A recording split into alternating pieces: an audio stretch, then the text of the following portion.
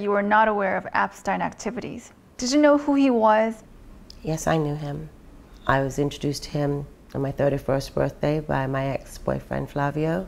He was always front and center at Victoria's Secret shows. Did you suspect what he was doing? No. And what he's done is indefensible. And when I heard of what he'd done, it sickened me to my stomach, just like everybody else. Because I've had my fair share of sexual predators, and thank God that I had good people around me that protected me from this. I mean, right now I stand with the victims.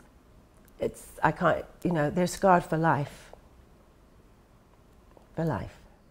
Thank you for sitting down with me, Naomi, and let me talk to you today. But I'm not happy about the subject.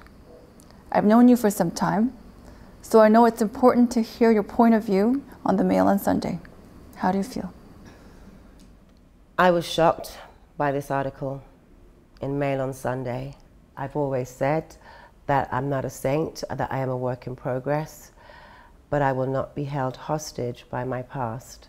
Passion for Relief is something that came to my mind in 2005. We started with Hurricane Katrina. We've helped the floods in Japan. We've worked with a great association, Save the Children.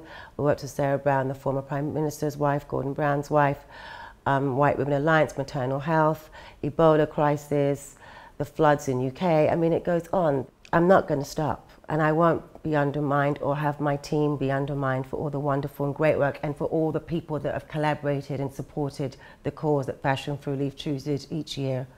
Why would anyone be surprised to hear that you're being honored as a humanitarian? I mean, it was again very disappointing to hear and to see the way they wrote about that. To focus on the negative and say this is a vanity charity. There's no vanity about it. Do you think it's fair to draw you into the Charles Taylor story when you were only a witness?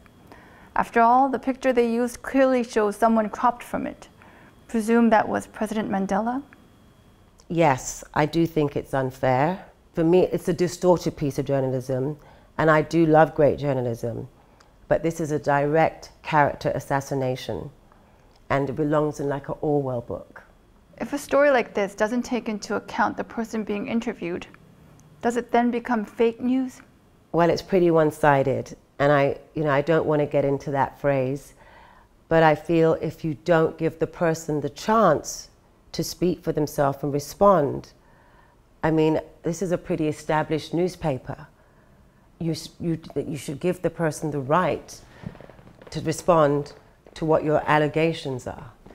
The paper does manage to make it clear that you were not aware of Epstein activities. Did you know who he was? Yes, I knew him. I was introduced to him on my 31st birthday by my ex-boyfriend Flavio. He was always front and center at Victoria's Secret shows. Did you suspect what he was doing? No. And what he's done is indefensible. And when I heard of what he'd done, it sickened me to my stomach, just like everybody else. Because I've had my fair share of sexual predators, and thank God that I had good people around me that protected me from this. I mean, right now I stand with the victims. I can't, they're scarred for life. For life. How many people do you think you have rubbed shoulders with, as the Mail on Sunday put it? I've rubbed shoulders with hundreds of thousands of people. I mean, I find it extraordinary that of all the hundreds of thousands of people that I've stood next to take a picture at a public event, they've only chosen these few. It's going to be very difficult to be photographed at public events because you're going to think if you do take a picture, it's going to be taken out of context and used in a negative way. So it's going to be sad for everybody. Has this article made you think differently about the state of journalism today? And did you think this one-sided way of reporting could then be considered sinister? Yes, I do. I mean, as I've said, I've met some great journalists and writers and done some great interviews over the years. If anyone who saw me do Newsnight with Emily, I mean, they were tough questions, and I don't mind being asked tough and strong questions. What Emily did was stand-up journalism. That's an example for me as a stand-up journalist. Straightforward, tough questions, and I was happy to answer them. I cannot put this in the same boat and say this is journalism, especially as I was not given the chance to respond. It's not what I would have expected. What would your conclusion be about this article? Let's call it for what it is. This is a character assassination, and we can all read between the lines and know why they keep coming at me. But I will not lay down and let that happen. The frightening conclusion here is that if the negative action of your neighbor, colleague, or even an associate can somehow make you guilty too, simply by association, then we indeed live in very worrying times. This affects us all.